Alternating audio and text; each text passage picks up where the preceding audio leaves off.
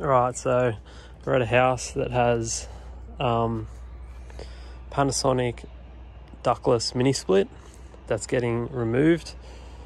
It also has a Brivus gas heater, also known as a gas furnace, and I'm here today to decommission and remove that. So decommission and remove the Brivus gas furnace, decommission and remove the Panasonic ductless mini split, and we're going to replace it with a DAIKIN R32 ducted air conditioner, and it's the Underfloor model. So I've never installed one of these before. This is a new model, or a newish model, I believe. So I'll be interested to see what it looks like, the difference, and we're going to incorporate the AirHub. So I'll definitely show you all of that. So let's get into it. This is the Brivus gas furnace. Basically, it's just sitting on the ground. Yep, it's just got, it's like a 12-inch duct off the front, off the back. Just like, not a big fan of these because they just have no airflow. They run 8-inch ducts to all the room, and they just, I mean, they produce really hot air, but they never have good airflow, in my opinion. Gas is no longer cheap in Australia, and people are moving away from it. So taking this out and replacing it with a DAIKIN unit. So I'm going to decommission it now, get rid of it, and we're going to put the indoor unit in a new location. Alright, so gas furnace is out. Came out that access, and this is where we got to bring the new one in there, through there, and I'll show you that once it's done. Wasn't a very central spot, just quietly, like easy to access, but just longer for the airflow. It's a bit weird, but anyway.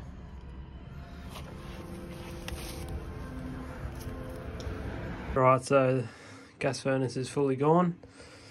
Basically, it was just powered by like a 3-pin plug. I've cut that, soldered it off. So, fully empty now. And obviously the DAIKINs, you can dismantle the indoor unit, so it'll come through there.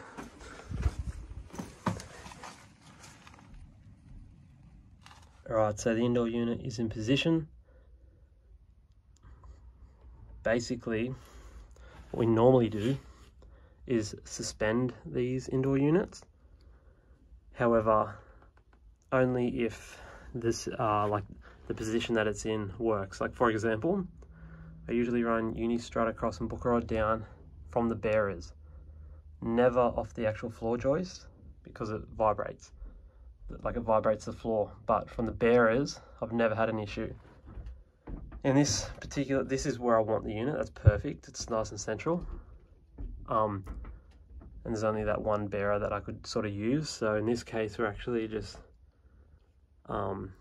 we've basically made like some supports. So it's like, that's 400 mil off the ground. So it's not going to rust out. Like for example, the Brivus unit was just sitting on a concrete slab on the lowest part of the ground, and the bottom of it was rusted out. It did last 25 years, like I'll give it that. And it's still running. But this is like on a higher up where it won't flood. But not only that, it's 400 mil off the ground. So it's well and truly off the ground is what I'm saying. And it's all leveled off. Perfect. So basically it's central of the house, well off the ground, not going anywhere. So the outdoor unit isn't, you can actually see the condenser coil on the old unit, like the splitty, through those like breather holes. So basically somewhere around there there'll be pipe coming in straight on. So nice central run, nice short run. And yeah, that's the indoor.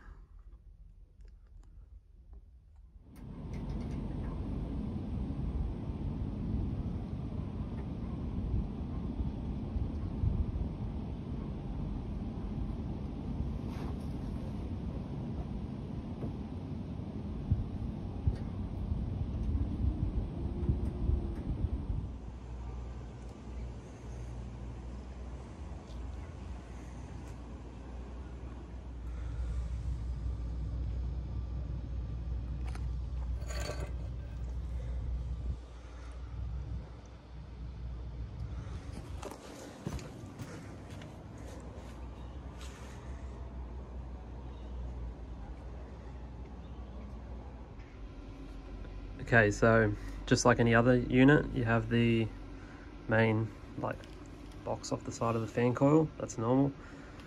And then if you get the zone controller, you normally get this little extra box that you mount to the side. Well, it's the exact same with the AirHub.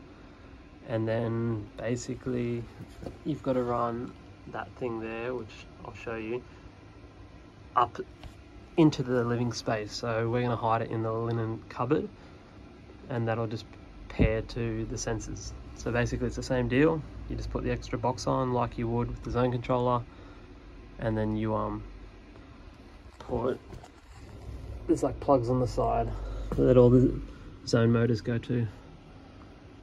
So we're going to have that little white box in the linen cupboard with the Wi-Fi module, which goes into there.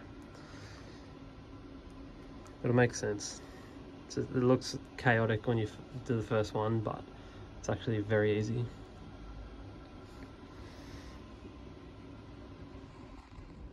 So the outdoor's in position. So basically paver on the ground. I'm not putting this on brackets just because of the sandstone, and I just don't want it to vibrate. So yeah, this one's gone on pavers. Basically that's the level, as you can see. Still got to put the isolator on, but this actually had a bush here, and I said that it needed to be cut back, and they weren't overly excited about that because it's such a nice tree, but that's just what needed to happen. So basically they've cut it back, and so the old one was there. I've moved this one over so the fans blow straight past that bush, and they're going to like make that like this is going to take ages to grow, but they're going to shape it to be like a ball up the top, and the fan just blows straight out. And I left room there for servicing reasons, so you can like easily get in here and work on it. I think there's about 200 mil there.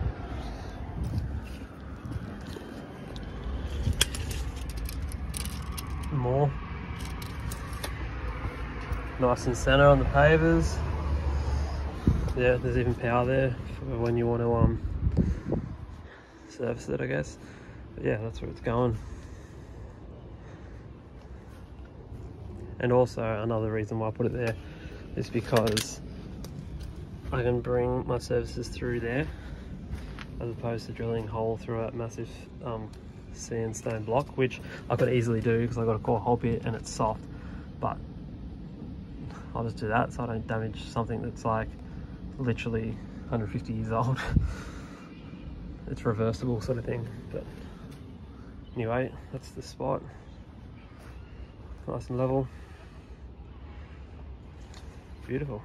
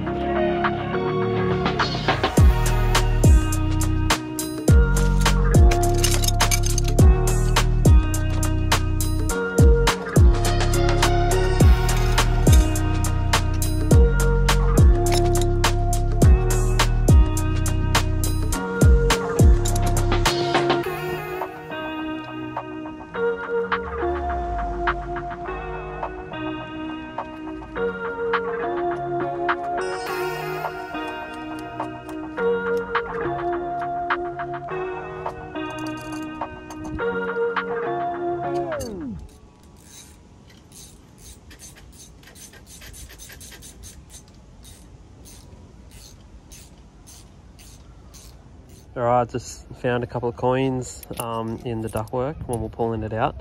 At first glance I was like, what the hell is that? Because it's a 50-cent piece and it's round, which for all the Aussies watching, you know what I'm talking about. We don't have a round 50-cent coin. But then I realised it's a Kiwi coin, New Zealand, from 1987. So yeah, if you're Kiwi, is this what your 50-cent coins still look like? But anyway, yeah, these were found in the ductwork. They'll obviously drop down the vent. So they're pretty damn old. That's an Aussie coin. 70s and 80s coin. Pretty cool. And my hands are filthy because that's just what happens when you're installing stuff.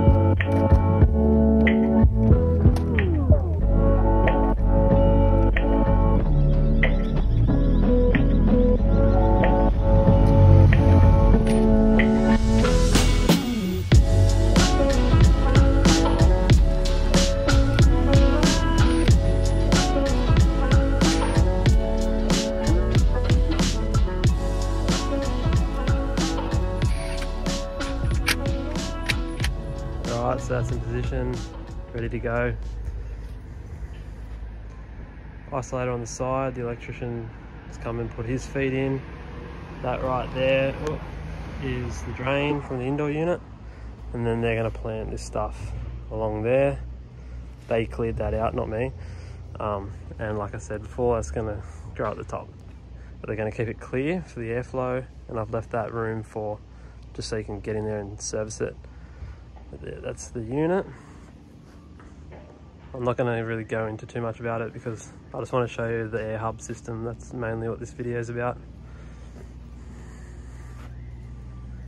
Cool.